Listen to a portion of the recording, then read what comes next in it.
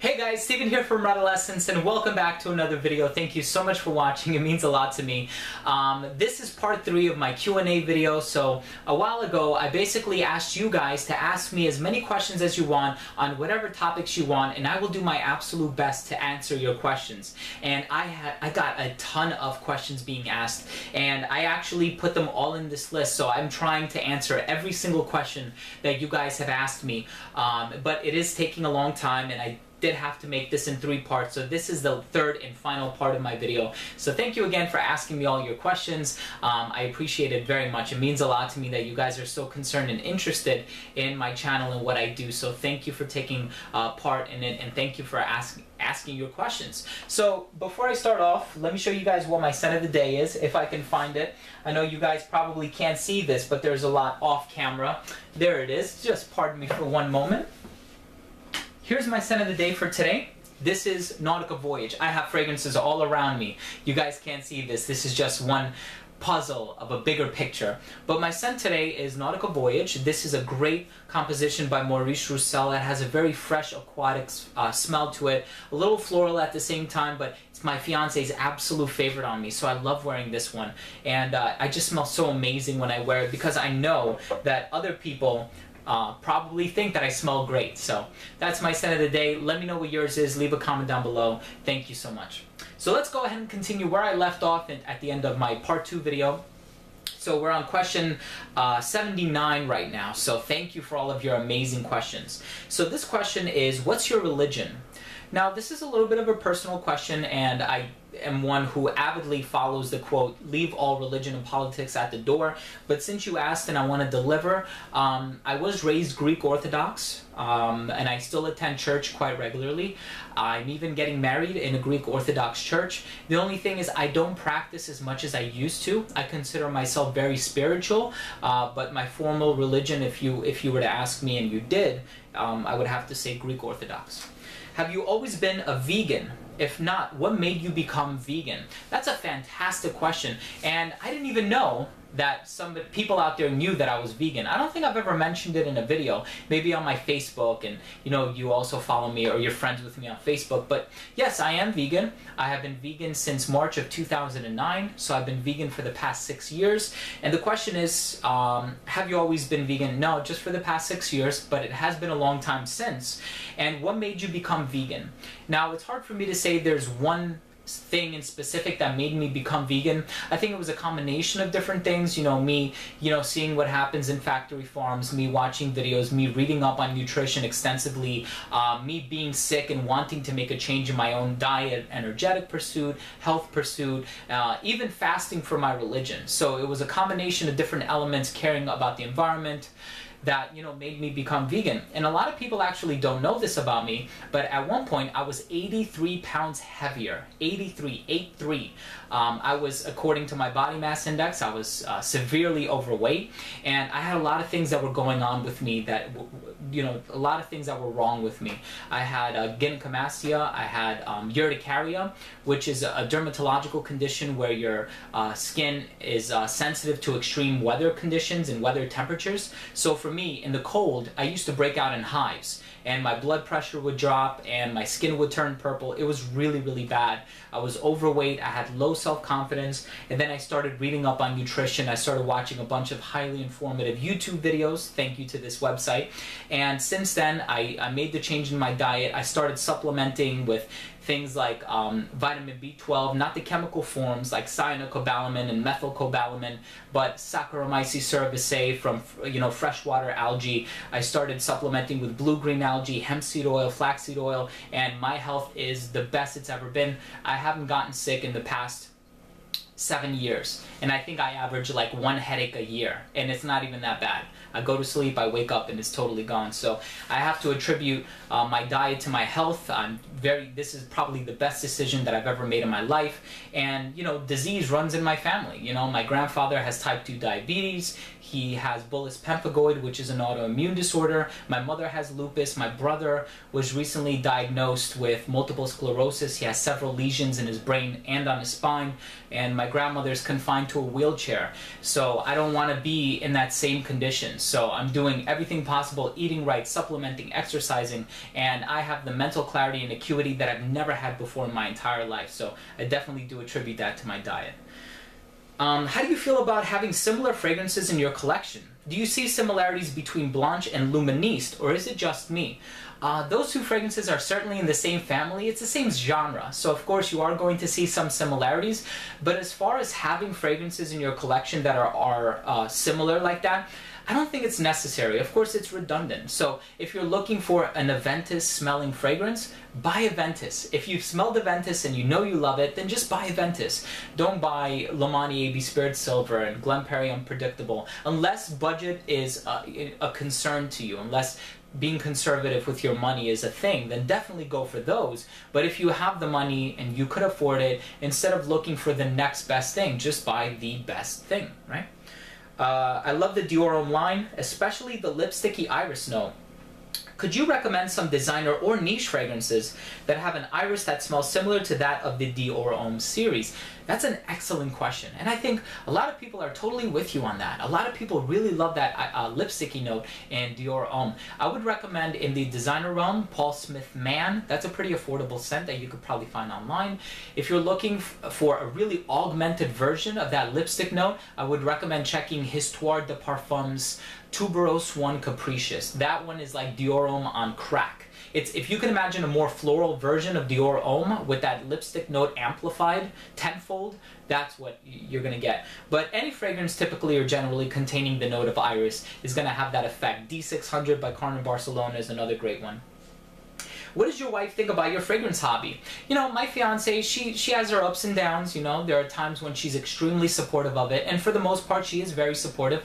Like I mentioned in my previous Q&A answer videos, she has been, you know, kind of confrontational about it at times, but now for the past few months, being that we have been saving up for our wedding and we're both carrying our own weight, and she sees that I can abstain from this for a prolonged period of time, she knows that I'm not entirely consumed by it. So lately she's been very supportive, even attended Min New York with me the other day when I met up with a couple of YouTube fragrance reviewers to do a video. So she's incredibly supportive, and I love her dearly for that. What houses would you recommend for someone looking to get their feet wet in niche perfumes? Fantastic question. You know, these fragrances are kind of pricey, the ones that I'm going to recommend, but you can always get in on a split, or if you must have the bottle, you can always buy the small size bottle. I would recommend going with something like Creed. The biggest mistake that I made when I first started getting my feet wet in the niche market is I ordered a sample of Comme des Garçons Eau de Parfum. And anyone who knows that scent knows that it contains notes of industrial glue, packing tape, aldehydes, and it really smells like packing tape. And when I smelled that, it set the calibration in such a weird way for me that it was hard to rank or judge other scents. So don't start off with something so artisanal and avant-garde and obscure and niche as that. Rather, start off with something very appealing and wearable and friendly and universally appealing to the masses, something preferably from the House of Creed. So Green Irish Tweed, Aventus, Millésime Imperial, Original Vetiver, even Royal Oud, one of the more wearable ouds in the market. Definitely check out the House of Creed. If you can't afford it, you know, jump in on a split. When did you start this hobby? Fantastic question. I probably started, I would say when I was 10 years old. That's when I bought when my mother bought me my very first bottle of cologne, which was CKB by Calvin Klein, and I would consider myself a collector since that age, because I could never bring myself, even when I was 10 years old, could never bring myself to throw away a bottle of cologne or perfume, because I was always entranced, not just by how it smelled, but by the presentation and the bottle and the whole package. So when I was in high school, I had like 30 bottles in my collection. I was wearing Paco Rabanne Pour Homme, Realities by Liz Claiborne, Pie by Givenchy, and all of my friends were wearing Axe and Tag and Bod and those kinds of sprays. So I was, you know, seriously, when did I seriously get into this hobby, like collecting niche and designer and, you know, reviewing? Late 2011, early 2012, but I really started my passion, my love for fragrances when I was 10 years old. Do you have any musical interests such as playing an instrument? Yes, I don't think I've mentioned that on my YouTube channel, but I do play guitar. I have been receiving instruction in guitar for 10 years. I stopped recently because there were conflicts with my schedule. Sorry if you hear my dogs barking in the background. But I play the guitar. I also play the bass guitar. It's the same last 4 strings tuned down an octave, so I'm pretty good at playing bass guitar as well. And when I was in high school, I played tenor sax for a while. But my instrument of choice is the acoustic guitar. I love playing guitar. I can do lead, rhythm. I've been in several bands before as well. Question 87, got 1 page of questions left. Thank you again. Excellent question, by the way. Hello, Stephen. I wanted to know what, in your opinion, are the best 5 fragrances for a 3rd-year high school student. If you could base your recommendations on designer fragrances, I would be very thankful. Of course, for a high school student, I would totally recommend designer fragrances. My top 5, though, I actually recently made a video in which I talk about 10 fragrances. So I'm going to leave a link to that in the description section below. I had the help of my friend Michelle, who actually gave me her opinion on 10 designer fragrances that I would recommend for a high school student. But I would go for something that's a compliment getter, something that's a little bit more affordable, maybe fragrances like Acqua di Gio by Armani, L'Eau de Say Pour Homme by Issey Miyake, Spice Bomb by Viktor and Rolf, L'Homme by Yves Saint Laurent, 1 Million by Paco Rabanne. These are fragrances that are very easy to get. You can probably find them online at a severely discounted price. Just be careful. You don't want to buy a counterfeit. You don't want to buy a dupe, right? So make sure you're buying it from a reputable source, a seller that has a lot of positive feedback, right? So what do you think is the best oud fragrance? It's that's a really good question, but it's a tough question at the same time.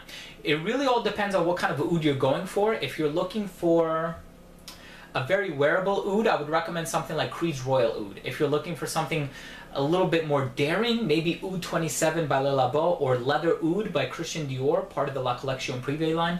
But as far as the best oud, for me, Dan is the person you have to ask this question to. So my Mickers, he's the oud king, the oud and vetiver king, or the god. But for me, from what I've heard, oud oil from the Middle East that has been aged for many, many years, those are like the best ouds. I haven't smelled any of those though, so unfortunately, those are the recommendations that I would make, totally. What do you think is the best leather fragrance? You know what? I actually thought about this one. I'm gonna have to say Bulgari Black. I know it kind of has that leathery, rubbery kind of a smell, but I wore that so much in the winter when I first bought it, like 2011, 2012. And I think that with a leather jacket in the winter and that vanilla base is just so amazing.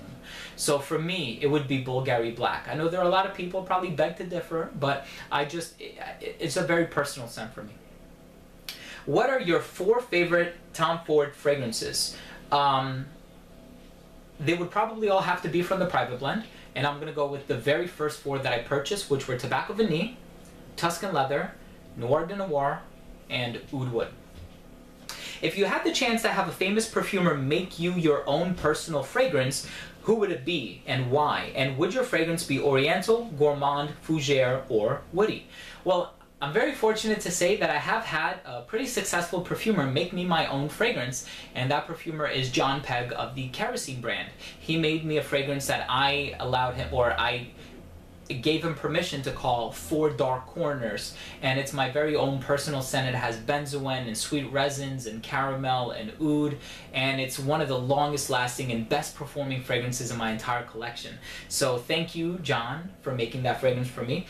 But if I had like a famous perfumer, somebody who's been doing this for many, many years, has made fragrances for really large companies, even though I love Olivier Polge and Olivier Cresp and Annick Menardo, Maurice Roussel, I would probably have to go with someone, definitely would have to go with Bertrand Duchaufour. I just think that this guy can make anything. You know, he's made Penhaligon's, Sartorial. He has made Enchanted Forest by the Vagabond Prince. He has made so many L'Artisan fragrances. Like some of the most, you know, obscure fragrances. You're like, how can he possibly make like all of these, fragrances here, Jardin du Poète, Bois d'Ombrie, Baume du Doge. He's just such an incredible perfumer, and I know that whatever I end up giving him, he's going to do a fantastic job with it. If you had your own perfume line, would it be designer-like or niche? What would be the notes? What name would you give it? Excellent question, and I'm going to answer part of that question. I wanted to have the accessibility, not necessarily the versatility or wearability, but I wanted to have the accessibility of a designer fragrance, and I wanted to have the quality and the composition and the uniqueness of a niche scent. I already know what I would want it to be called. I actually have an idea for 2 fragrances. I have been thinking about this for a very long time. I don't want to say it on camera just because you never know, right? But I do have a couple ideas in the back of my mind. One of them would feature the note of African orange flower. I'm not going to get too much in more detail about that, but who knows? Maybe, you know, hopefully, God willing, in the future, something does end up coming into fruition. How often do you buy your fragrances? And also, what was the longest time you spent without buying a single fragrance? The longest time I've ever went without buying a fragrance were my first 10 years of existence. No, but seriously, since I really started getting into this hobby, the longest that I probably went, I want to say, is like 2 months. 2 to 2.5 months. You know, in between, if I just want to go on like a cheapie binge, I might go to TJ Maxx and buy like a $10 to $15 cheapie or something like that. Nothing that's going to break the bank, you know. Lately, I've been saving up for my wedding, so I've been very conservative with my funds, very frugal. So yeah, that was probably the longest that I've been. I know a recent acquisition of mine was Criminal of Love by Killian, but that was a fragrance that was sent to me by my good friend Anita. So Anita, thank you so much if you're watching this. But since then, yeah, it's been a very long time, you know, so it's been about 2 to 2.5 months. How often do you buy your fragrances? And also, what was the longest time you spent without buying a single fragrances? Oh, that's the one that I just answered. I'm sorry, but I didn't answer that first question. How often do you buy your fragrance? That's why I still had my finger on it. It's very scattered and varied. You know, there was one time when I wanted to buy all of Anique Minardo's fragrances. So I went on FragranceNet and I bought like 10 to 12 fragrances at once. But then there are times when I'll go like 2 months and I'll buy 1 fragrance. You know, so it really depends. It's scattered. Good question, by the way. Thank you. Would you have any unisex or women's fragrances that you would recommend for a female teacher at work? Yeah, that's actually a very good question. I have recommended, quite recently as a matter of fact, a fragrance for a colleague of mine with whom I actually work in the same department.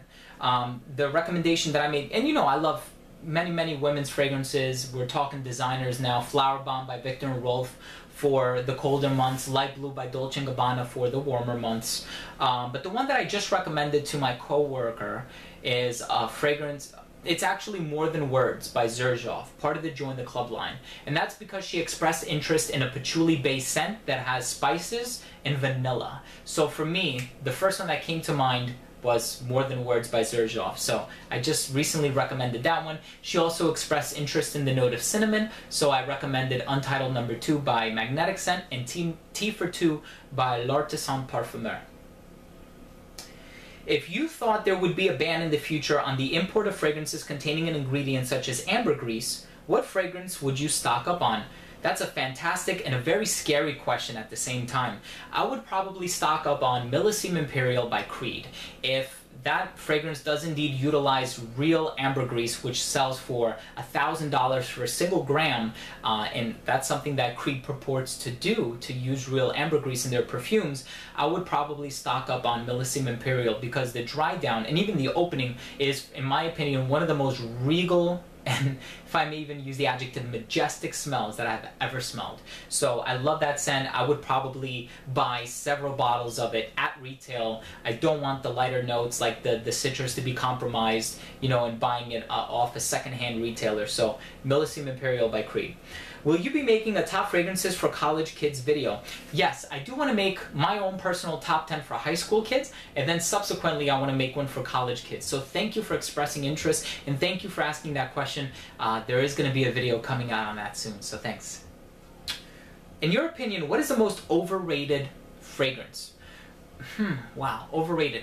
When I think of that hyphenated adjective, overrated, I think of a fragrance that's not as good as people make it out to be. And I can't really say that I've gotten my nose around to such fragrance, because think about the ones that have been hyped. Aventus by Creed, Dior Homme Intense by Christian Dior, L'Instant de Guerlain pour Homme au Extrême. All of those fragrances are actually worth the hype. They're all fantastic. They're amazing. I would probably pick Pure Malt by Thierry Mugler. I feel like there's so much talk about it in the community, and it's not that it's not worth that talk. It is worth the talk. It's worth the hype for sure. But I think there are so many other fragrances from the Pure line that are also worthy of a mention. Pure Wood, Pure Havane, even Pure Coffee, Ultra Zest. So there are a lot of really solid fragrances that deserve an equal amount of praise. Question 97. When will you do a review on Hommage à l'Homme, Voyageur, Lalique?